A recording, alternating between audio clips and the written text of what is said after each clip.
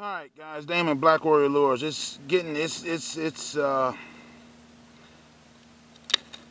We're in the middle of, with the beginning of what I call chum season now. And what you want to do to make you some chum is you want to get you some 50-pound bags of seed wheat. And in order to make it go faster, you can take you about in fact, that's an insane amount of sugar. That's powdered sugar. I mean, it doesn't have to be powdered sugar. I'm just have that there just for that's just what I had on hand. And so what we're going to do is and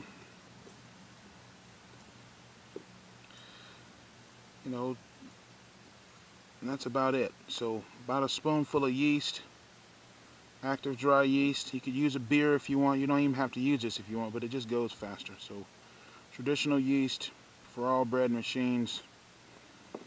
You could buy the packages as well. It'd be just as good, but from time to time I do use the yeast in the kitchen. So, and then put you about a eighth of a teaspoon of sugar in there.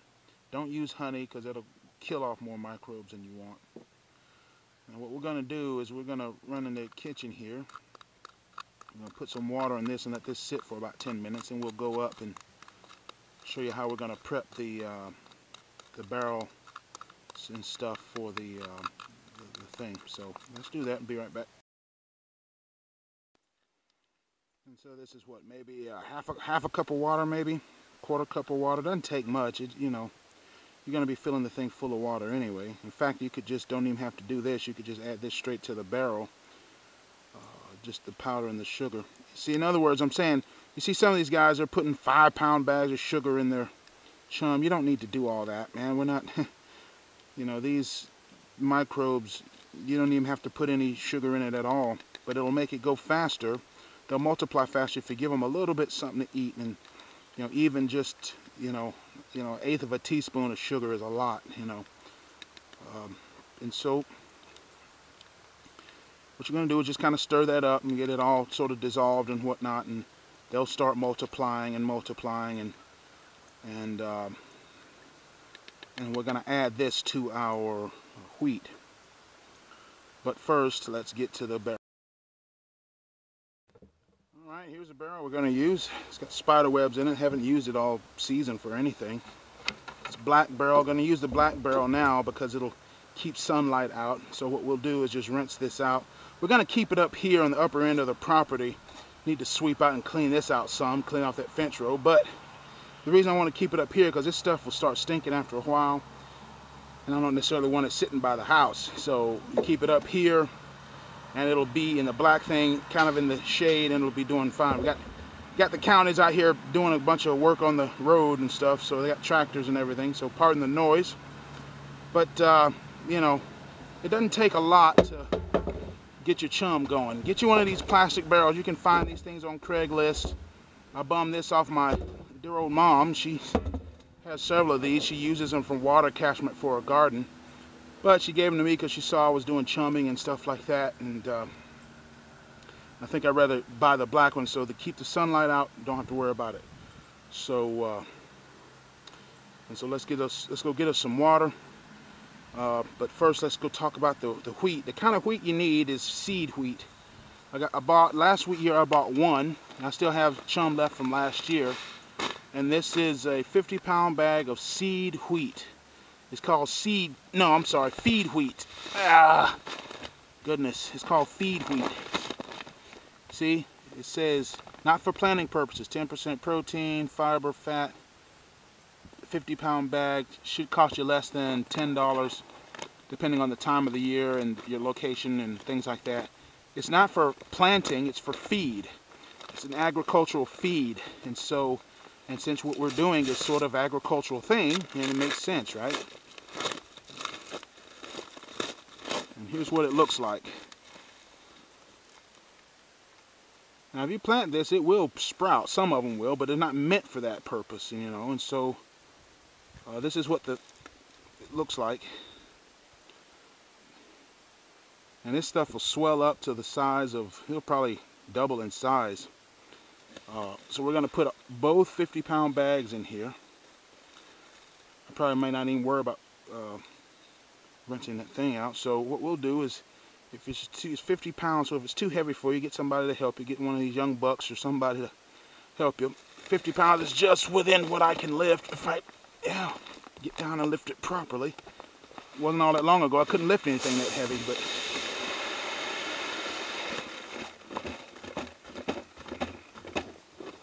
be careful of all the dust and all that. I like chumming for channel catfish because I don't have a lot of time to be searching the Bream and running up and down the river. I'd rather just pick me 4 or 5 good spots, chum them up, and then just fish those 4 or 5 spots kind of all day long. And then that way I can save time by drawing the fish into where I'm fishing as opposed to me ripping and running up and down the river. All up. Now that was not a wise decision, so here we go. Just good old power lifter style. Alright. Alright. Now, what we're going to do is we don't have a hose that can stretch way up here, so we're just going to have to do it the old-fashioned way, toting buckets. And that's fine. But now, remember our wheat stuff here? Remember how it was just sitting here? You know, you don't even have to have just a spoonful of this. If you just think of a spoonful of this and basically a spoonful of sugar, and that's about all you need, you know. And it doesn't have to be a heaping spoon, it can be level. All you want to do is just help the yeast sort of get a jump start, and you're just going to pour that in. Doesn't necessarily have to be all mixed up and even, just pour it in and it'll be fine.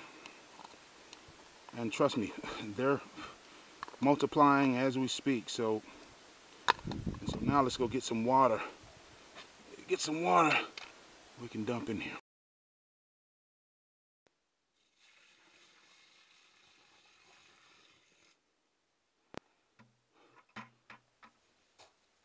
I got a lot of water to go to fill that up, boy. I have to come up with something else. The hose is going to reach up here. Maybe we should have rolled it down there. In fact, that might what I do. Alright. Okay. Already kind of smells like beer. So we moved it down here to the other end of the property, and you don't have to, you know, fill it up so that a few inches are covered. A lot of a lot of people say 2 inches, and I just kept putting water in until I know there was plenty, because I don't want to necessarily have to come back every single day and top it off with water.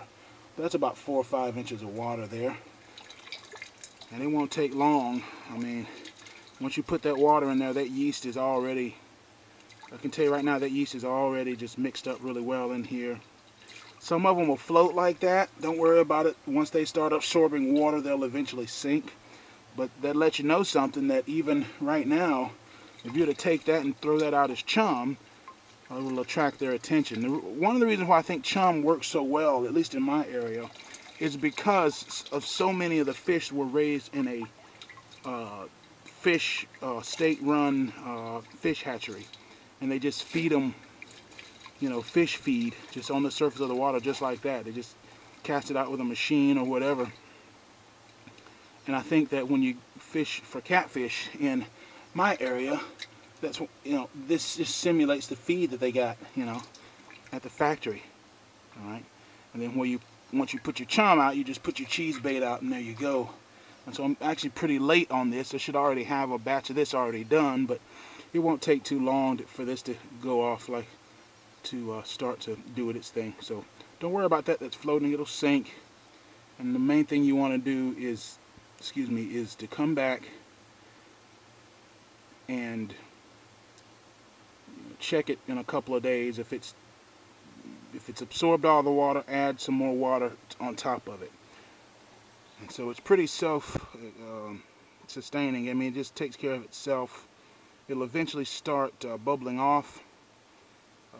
Probably give that a day or two, and because the yeast have replicated and dissolving and fermenting everything, and so this is this is the start. This is where it starts, and so this is pretty fun. I love doing chum. Chumming is fun. It's easy. Get your wiffle ball bat, put it out there, draws the fish in, and then you can catch fish.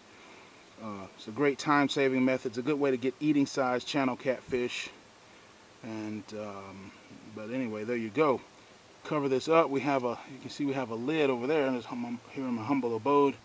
Gonna put the lid on, and let that be it. So I'll probably give you some updates here. Probably go on and do the next video and show you what some of last year's chum has done in terms of making a bait for brim for me, because you guys know I like fishing for brim as well. So there you go. If you want some more tips and tricks or some of my floats that I use, go check out either my eBay page or my website, or sign up to figure out how you can. I'll send one out for you to try for yourself to see if it be a good fit for you. And I'll talk to you guys later. Bye.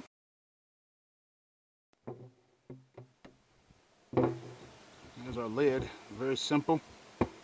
Comes from the old other device there, and that'll be it. To sort of keep the rain out, flies out, things like that. But there's a little gap here somewhere where the gas can gas off. You know, you want to leave it just cracked a little, so some of those gas will gas off. It'll start bubbling and all kinds of stuff before too long. But just keep that in mind.